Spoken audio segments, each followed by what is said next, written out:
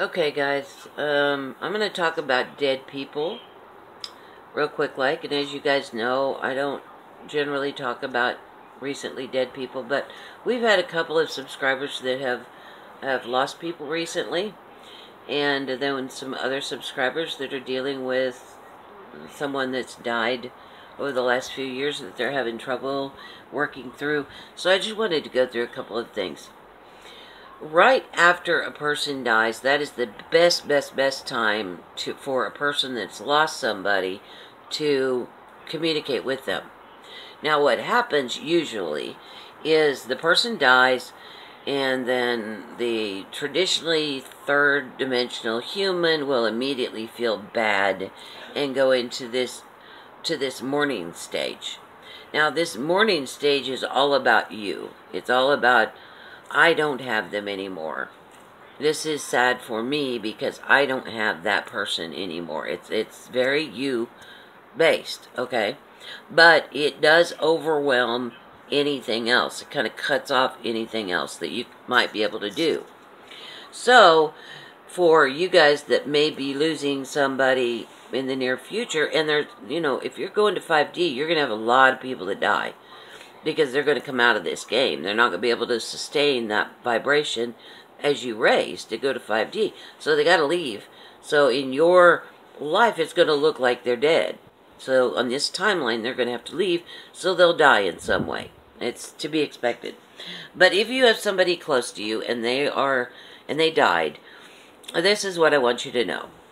Is if you can stay out of the mourning phase, if you can remember my words, that the skin suit that they've left will go back to Gaia, ashes to ashes, dust to dust. It'll go back to Gaia. The consciousness is what you really know. You probably would have never met or interacted with the consciousness that was running, that was the skin suit. Okay, you probably did not. The consciousness that you are going to miss is not the skin suit at all. It is the being, the part of the consciousness that was running the show, that was driving the skin suit. That's the one that you're going to miss. Well, that part of the consciousness didn't go anywhere. They're still right there. They just aren't using the skin suit anymore.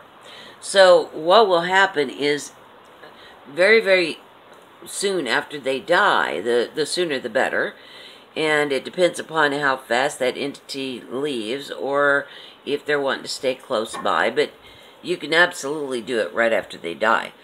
That they will be right there, and they will remember what it was like to be in a human body still, okay?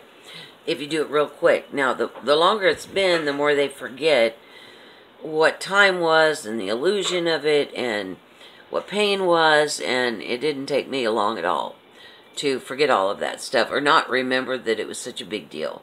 But right after they die, they will. They will remember. So they'll remember how to communicate with you better.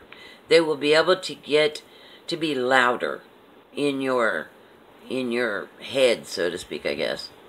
So if you can stay out of that, they're gone, and immediately go into a meditative state, say, hey, are you there?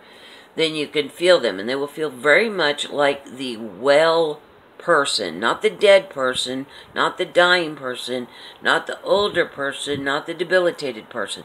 That's not what you will hear. You will hear what will be kind of them at 30 years old, and they feel very much like they are happy and they're at the best party ever. Best party ever.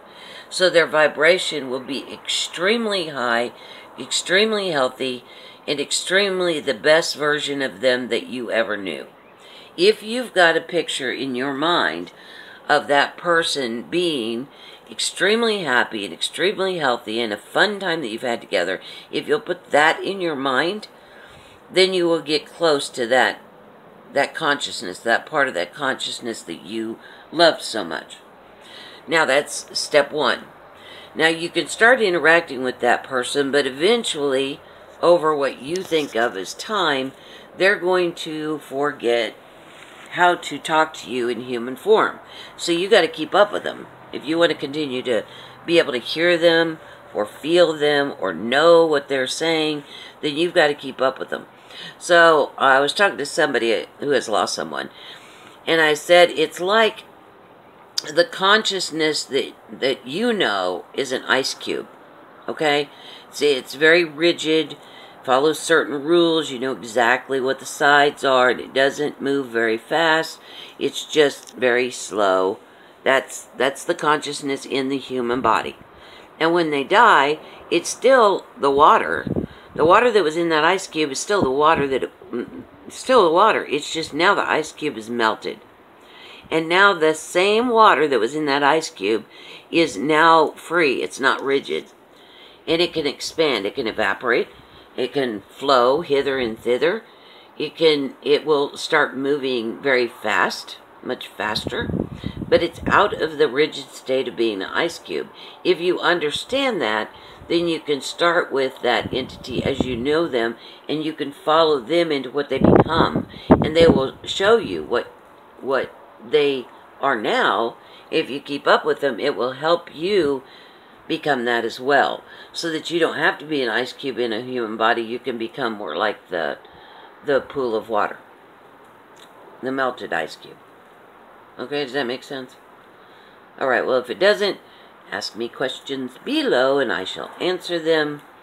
Yeah, be sure to subscribe if you haven't yet.